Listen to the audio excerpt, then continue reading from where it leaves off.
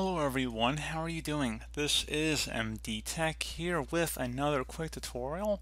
In today's tutorial, I'm going to show you guys how to resolve if the system restore has been disabled by your administrator or perhaps the option is grayed out entirely. So this should hopefully be a fairly straightforward tutorial, guys, and without further ado, let's go ahead and jump right into it.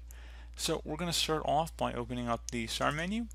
Type in regedit, so regedit.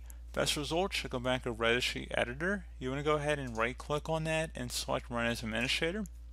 If you receive a user account control prompt, go ahead and select yes. Now before you proceed in the registry, I would suggest you create a backup of it. So if anything were to go wrong, you could easily restore it back. In order to create the backup, it's very simple. You just would go ahead and select the file tab and then export.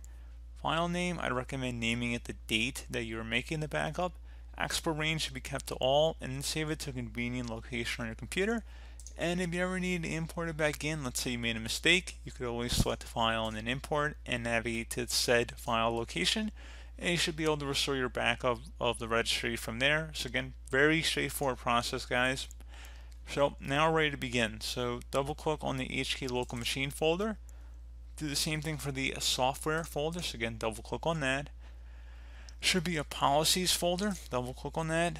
Microsoft, double click, and then Windows NT, double click on that. And then finally there should be a system restore folder. Go ahead and left click on that one time. And if you need to pause the video, you can see the file path is up at the top of the screen here. Each backslash is a different subfolder we've gone under to get to this point. And if you're coming across this error, there should be two dword values on the right side here that say disable config as well as disable SR. You want to go ahead and right click on both of them one at a time and then select delete.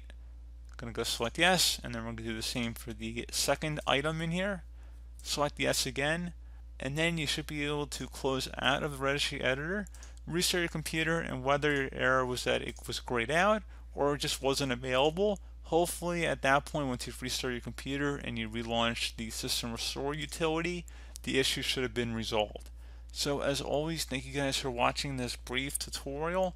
Do hope that I was able to help you out, and I do look forward to catching you all in the next tutorial. Goodbye.